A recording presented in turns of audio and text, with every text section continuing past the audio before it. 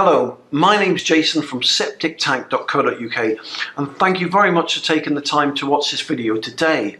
I've been repairing and installing septic tanks and soakaways for about 17 years now. And if you're experiencing septic tank or soakaway problems, then I'm really sorry to hear that. But please be rest assured, by the end of this video, I'll not only show you why you're experiencing the septic tank problems you're experiencing, but I'll also show you how to fix them and save thousands. To start with, I'm going to show you a couple of short videos which will show you what a septic tank and soakaway are, how they work and why they develop the problems you're experiencing. So to start with, here's the first video and it's entitled, What is a septic tank and soakaway? A septic tank is a large holding tank buried underground and is connected to a soakaway. Houses that are not connected to a main sewer connection are generally connected to a septic tank. Wastewater from the property enters the septic tank, and once a septic tank fills up with wastewater, this wastewater then makes its way into an outlet pipe. And from there, the wastewater then enters the soakaway. The soakaway is basically designed to allow all the wastewater to naturally drain away into the soil. So what goes wrong?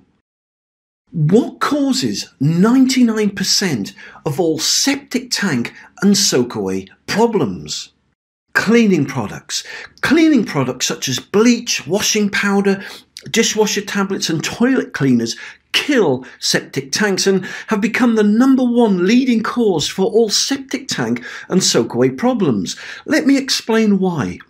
A healthy septic tank has its own ecosystem living inside it. Now, this ecosystem is made up of good bacteria and enzymes which clean the septic tank, keeping it healthy and making sure it functions normally. Now, cleaning products kill this ecosystem inside the septic tank, and because the bacteria cannot treat the wastewater anymore, within a short space of time, an unnatural amount of fat and grease and sludge builds up on the bottom of the septic tank, and this waste starts to rot and fester, releasing gases up through the drains and the soakaway, and these gases produce the horrible odours and are the main reasons why many septic tanks smell really bad.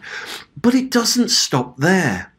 The fat and the grease and the sludge continue to build up inside the septic tank until eventually it reaches the outlet pipe. Now, from there, the fat and the grease and the sludge then starts to make its way through this outlet pipe and enters the pipe arteries that lead to the soakaway. And in time, the fat and the grease and the sludge start to choke and clog and block up the entire septic tank and soakaway system. And once this happens, the soakaway will stop working and the septic tank will start to overflow and back up to the house. Now, at this point, you normally have two options. Option 1, jetting or rodding. Now, sometimes if debris such as sanitary towels or baby wipes get stuck in a pipe, rods are great for dislodging this debris and unblocking the pipe. But because fat, grease and sludge are semi-liquid, the drainage rod will just poke straight through it, making it impossible to unblock the pipes this way.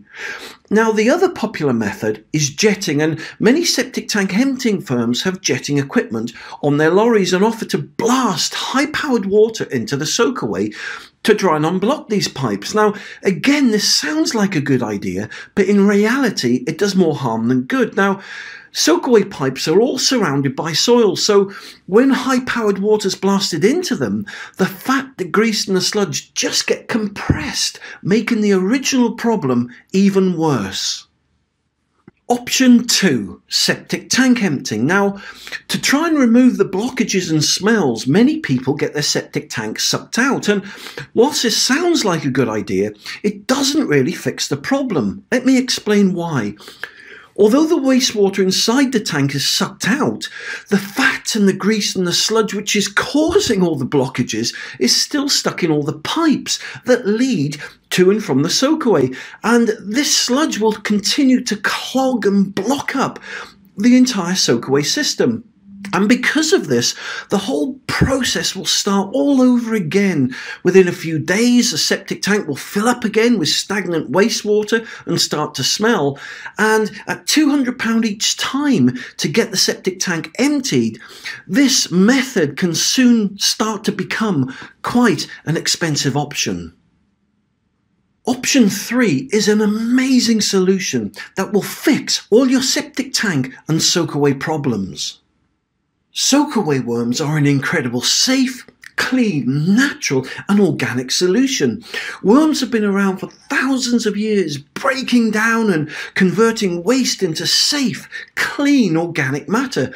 Soakaway worms will not only unblock your soakaway from all the fat and the grease and the sludge, but they'll also keep it clean, preventing your septic tank and soakaway from ever developing problems again. Soakaway worms come in a large bucket.